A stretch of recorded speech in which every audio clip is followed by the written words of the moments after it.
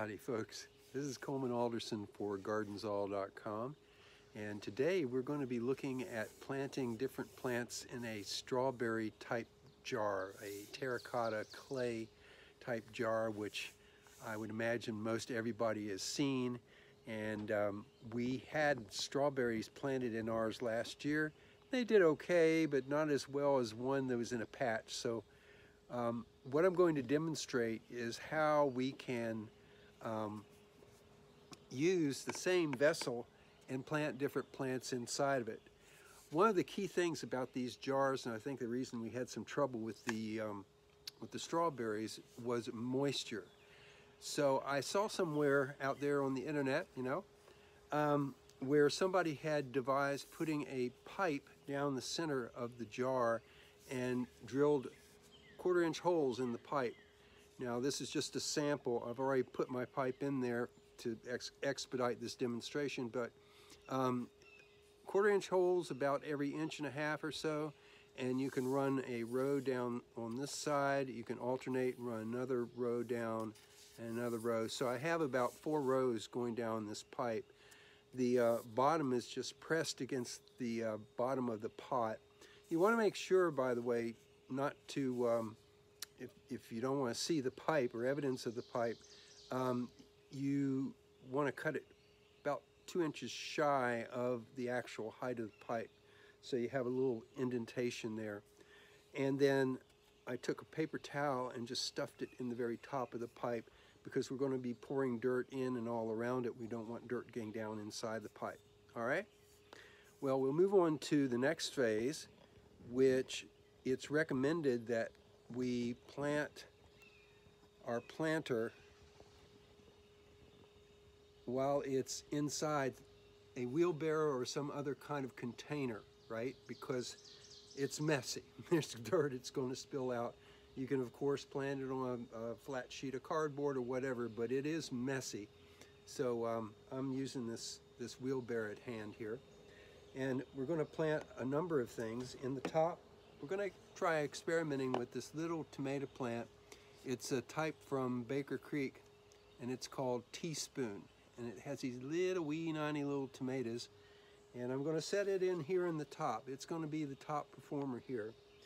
Other plants to go along with that, going into these side pockets, we'll have basil, or basil if you're in the British mode, dill, right? And I've always loved the dark opal or purple basil.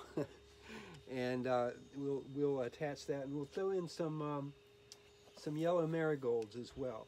So they'll be kind of stuffed in around the side. So it should have a nice, colorful rendition of all these different colors: the purple, the green, the red, and the yellow, and make a nice little ornamental planting here. And I'm hopeful that the tomato plant supposedly will grow and start to droop over and kind of like tresses fall across this. Very ideal picture, right? But I think it's worth a shot. And so we will proceed with planting the first plant first in the top, and that will be our tomato. And you all know how to do the tomatoes, right? And one of the things that we always like to do is plant them deeper than the current root system indicates, and have the stem will produce roots as well. So I'm just cutting off these leaves while a jet passes overhead. Turn these little guys off. Okay. Hope y'all could see that.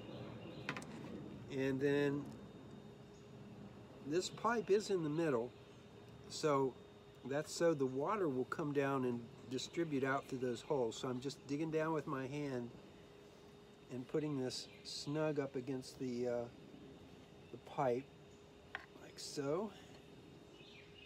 Okay. And then we'll come back with more dirt. Got a lot of dirt surrounding here.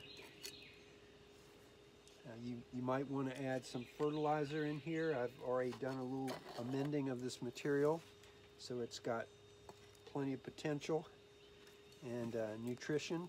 It's got compost with eggshells and other fine things that we're just going to set in around our tomato plant here. Right? It's already wanting to droop. And then we'll just proceed. The pockets down here, you'll just want to dig out and make sure you've got a little bit extra room in there to squeeze the roots in.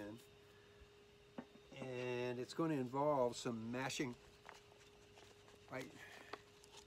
And that's where you don't want a really root-bound plant, which this doesn't look like it is.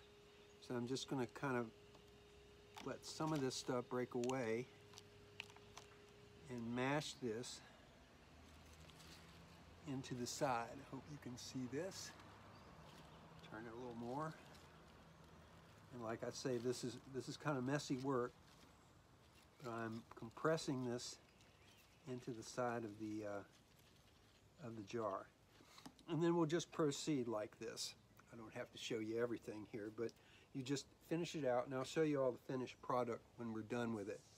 But this is our experiment, and this is our answer to how to work with it. These pots are not inexpensive. I was looking on the websites, various prices, anywhere from $45 to $65 to $75 for these things. So it's a shame to just let it lay around and go to waste. So we're making what we think will be good use of it this year.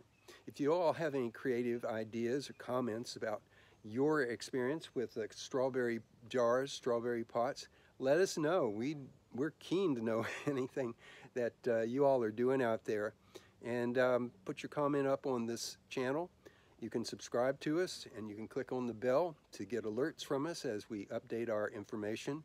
And you can go up on our Facebook page. So thank you for listening, and we will come back and show you the finished product.